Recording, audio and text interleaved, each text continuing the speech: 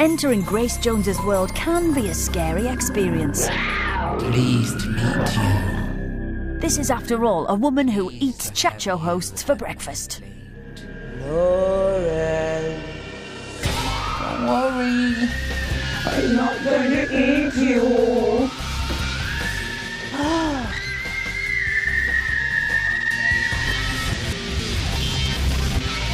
Grace Jones, a pleasure to be in your company. And yours as well. Thank you very much. Now, Hurricane, you're back with the new album. The reaction so far has been amazing. How are you feeling about it? I haven't really had time to digest all of that yet. Really? Because I already feel great about it to begin with. Hurricane obviously is a significant album for you because, you know, not only is it the first that's been released in 19 years, but now you're kind of writing on every song and you've produced it as well, right?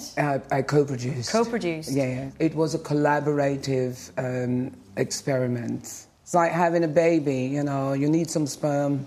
I've had one, I remember These are my babies, and I didn't make these alone, you know. I love collaborating.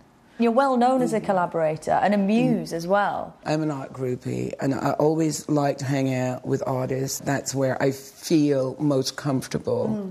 The word muse, I never call myself that. This is just a title that keeps being kind of...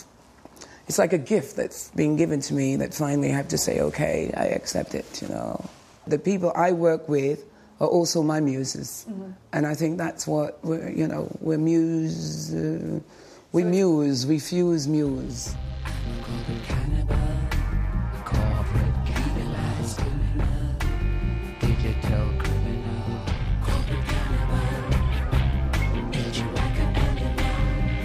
Grace's muses on the new album include musicians Sly and Robbie, Tricky and Brian Eno, plus graffiti artist Banksy, who came up with the idea to shoot her in a factory for the album artwork.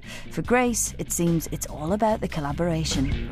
It's an egoless process, in the sense that when you work with someone that you respect, that you choose to work with, you have to allow that person to breathe. You know, you can't say, OK, I want to work with you, and then, you know, put your hands and strangle them at the same time. Grace's list of collaborators reads like a who's who of maverick artists. From Andy Warhol to Keith Haring, she has worked with some of the most interesting names of the 20th century. Her most memorable work was done with French filmmaker Jean-Paul Goude. Together, they created the striking Grace Jones aesthetic, androgynous, fabulous, and just a bit terrifying. Recently, she worked with music video auteur Chris Cunningham on a magazine shoot. I asked if he was nervous about working with an icon. I was more nervous about the fact that she'd put her trust in me to shoot her naked.